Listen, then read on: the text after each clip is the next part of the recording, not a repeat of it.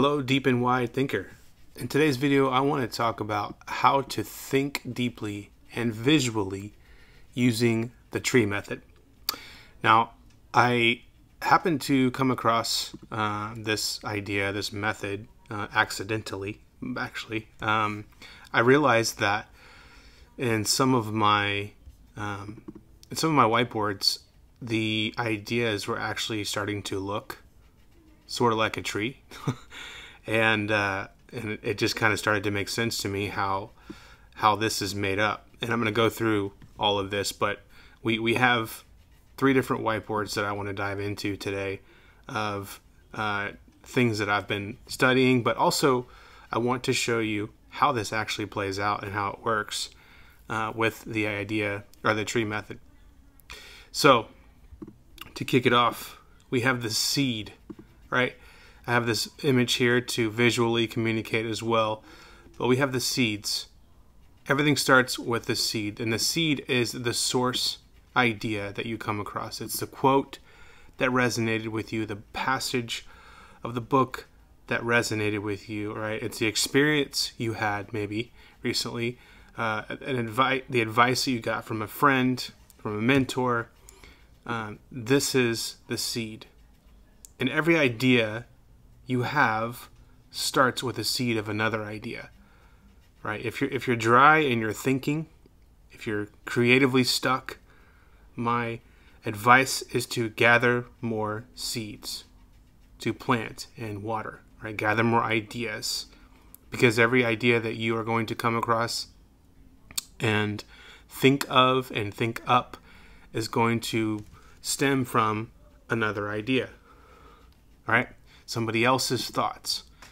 So, and also if you want a variety of fresh thoughts, I would encourage you to gather a variety, gotta spell that right, variety of ideas from many different places, right? We know that when we plant an apple tree, what we're going to get is an apple tree. When we plant an orange tree, what we're going to get is an orange tree. So you can get a variety of fresh, unique perspectives whenever you gather not just a lot of ideas, but a variety of ideas in a variety of places. All right, so that's the seeds, right? We have the seed that we plant. And then we have the roots. So this is what I consider like the thinking and developing of your fresh and unique perspective. It's the in the dirt work. Right here, you're researching and you're writing without editing. And for me, this looks a lot like parsing out phrases and words and writing what comes to mind as I consider those words, which we'll go into examples of that here in just a second. I want to pause just for a moment here and give you a free gift for hanging out with me today. This is a short PDF guide on how to get insights from the nonfiction books that you read and that you love into your PKM system. By the end of this guide, you'll have a simple system for highlighting your books, a mindful approach for adding content to your PKM system or PKM Notes app, a process for creating building blocks of knowledge for the future, and then a simple tip for making more connections between your notes. The link to the free guide is in the description below. Then we have the trunk. Right, the trunk. The trunk is the main idea that you come up with based on the root work. So you have a seed, a quote that resonated with you. You think deeply about it. You look at it and examine it from different angles. And as you do, there's going to be a trunk that develops, and it's the main idea. And this idea is in your own words, right? It's a single idea. And you may actually find a seed produces multiple trees. And we'll actually look at an example of that too here in a little bit. And then finally, the branches. The branches are the connections of other ideas to your trunk idea, your main idea. As you've come up with your thought, right? Your brain is going to automatically make connections to other thoughts and ideas. right? And so these ideas go above the main idea. And so when you look at, I'm going to pull this picture into this first whiteboard here. When you look at it side by side, I'm trying to get it to where you can see that. You have the seed here, right? You have the seed, and then you have the root work. The seeds and the root work, the main idea that you came up with, the thought, the insight, and then connections. Right? It actually looks like a tree. And this visual representation, it helps you to do a few things. It helps you to first think of these ideas that you come up with. I mean, the ideas that you come across are like seeds. And they can be planted. Seeds are meant to be planted. If they are not planted and watered, they will stay a seed, right? You're not going to get other ideas by leaving the ideas that you come across in your note-taking app and not interacting with them. The interaction is what causes the growth, right? So that's the root work that begins to show as you develop the idea, and you eventually come up with something that is you, right? It's the you idea, the you version of the idea, or just maybe a completely random idea that you thought of, and then eventually you have the connections, things that are already inside of your note-taking app, and maybe even more ideas that you can think of that relate to the trunk idea. So we're going to take a look here from the beginning where this all started, and I'm looking at one of the examples here. This is a seed that I started with, and I often will study scripture, study the Bible, and what I like to do is pull out words and phrases within a passage to examine further. It's like a geo rock with a hidden gem inside, right? I'm looking for the gem inside of these words. So when I started with literally with this seed right here. Nothing else existed that you see right here. It started with one single idea. And what I did is I used what I call the parsing technique here to dive into these words. So these are text elements.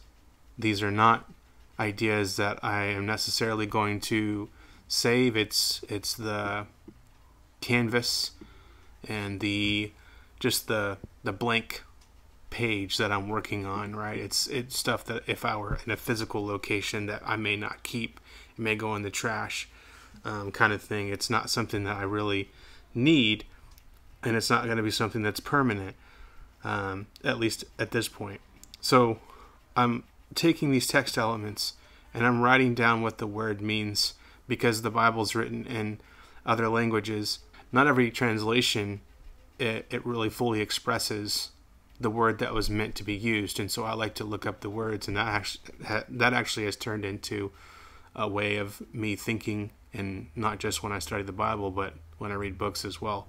I look up definitions of words and the etymology of words and stuff, which helps me.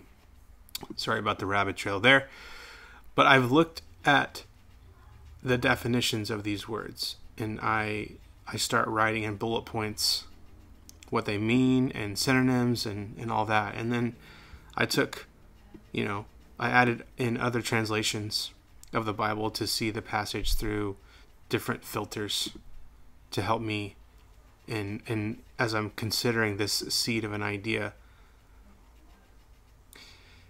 And as I considered and thought about these ideas and these words in my research on the human body, I landed on this idea, this note title here: what God makes is never mediocre, It's remarkable, right? It's combining the findings from the two words that I had originally pulled out, and then I added some additional thoughts and research below to support the idea, right? It surpasses the most elegant design, which speaks to the word wonderful. It's surpassing, it's extraordinary, it's intricate and purposeful. And then I took some of the facts about the human body that I had discovered here and added it into this note because it supports this idea. This is the idea, the one main idea that I want to take away, that I want to remember, that I want to share with other people, you know. And so as I considered that idea, even as I was writing it down, I already knew I had a God is a Designer whiteboard that I wanted to look through. So I took a tour through the whiteboard and I found some ideas that I wanted to add to this whiteboard, which is what you see here, right? This is a note that I took a while ago. God is the author of color theory. How you look at the sky, and it's just incredible how the different colors work together and they're pleasant, right? There's another note here. There's a quote. This is from a poem, actually. Right? All these, I believe, are actually in God is a Designer whiteboard. And I threw them onto this whiteboard because they go so well with this idea. And I made the connections by drawing the lines to all these ideas.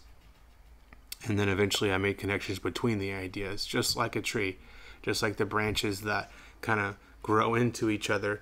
That's exactly what's happening right here. These ideas are growing into each other. All right. So that's one example. Let's look at this example here.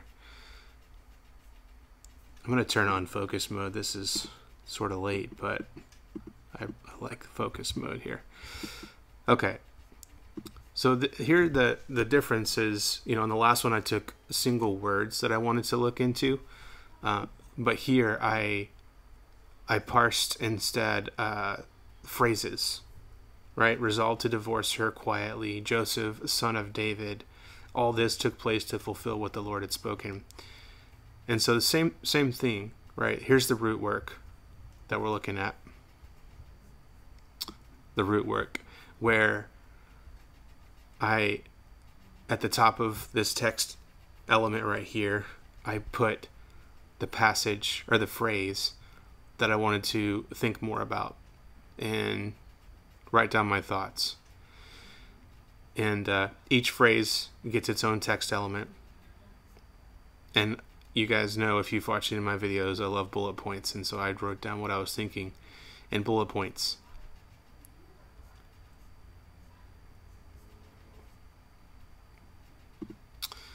Now, the different colored note right here is the trunk note. But you can see I have three different things going on right here.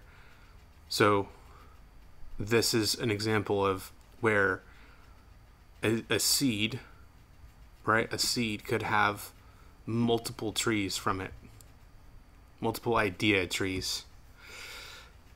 And as I considered this, in the story here, Joseph was set on divorcing Mary. It was a done deal in his mind because she was pregnant, right, with Jesus. And so Joseph couldn't think of any other explanation other than infidelity, so his actions were based on his belief. And I just thought, imagine what would happen if Joseph followed through with that belief. And then in the story, an angel appeared and let Joseph know really what was going on, right? But I just had a thought for me, and it's more of like a prayer, and that goes to another point for me, is that, you know, you don't have to have everything be for someone else. It could just be for you. And so for me, it's, you know, Holy Spirit, when I resolve to do something outside of your will, remind me of your purpose, because that's what happened in this moment with Joseph. And this led to a connection of other ideas as well. I have one connection. But you also notice that I don't have a trunk idea right here. It went straight from the root work to the branches. And I know that that breaks down the analogy because every tree needs a trunk, right? But the idea is that you don't necessarily have to have a trunk idea. From the root work, you could have these connections. And the point is that there was connections made. And that's a win, right? Okay.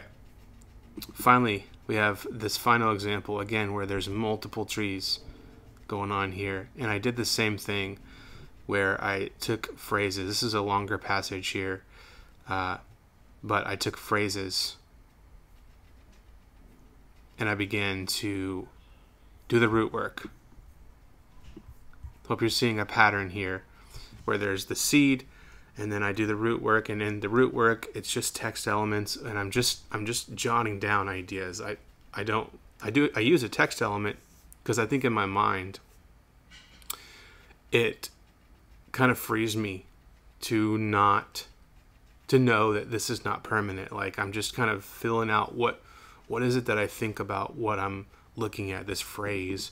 We're on a pilgrimage to worship him, right? And where is the Messiah supposed to be born? And so I'm just writing what I'm thinking about without editing it. That's what's happening in the root work, right? And so I started writing down in the trunk of this idea, what is the purpose of your pilgrimage? Is it worth it? It's a question. I've talked about this in other videos, but I love questions. And I love coming back to a note that is a question. And you'll notice there's nothing else in this note. I can add more if I want to later, but right now, this is what I need. What is the purpose of your pilgrimage? And is it worth it? Which led to different notes here. Life is a pilgrimage, a journey with Jesus. What sacred place is God calling you to in this season? Another question. Highways to Zion, the pilgrimage journey. Notes that I've taken at different times, but now are related to this trunk idea. And you can see here as I was kind of just writing out what's happening, right? The Magi were led by signs in the sky, which was placed there by God. They continued to follow the star. It led them on until it hovered over the place of the child, is what it says. And after that, I just thought, okay, you'll always find yourself in the right place and at the right time when you're being led by God. And that I knew that's what I wanted to make this trunk idea. So I went ahead and made it its own note card, and now it's a permanent note inside of my card library.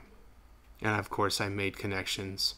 Some of these are visually different because they are highlights, right? They're highlights that I have in Readwise. There's a Readwise connection with Heptabase. And so these are things that I had thought of or I had searched for as I considered this idea here. And there you have it, how to think deeply and visually using the tree method. I hope this was useful for you. You found some sort of insight or idea that you're going to try in your thinking deep and wide journey. And I'll see you on the next video.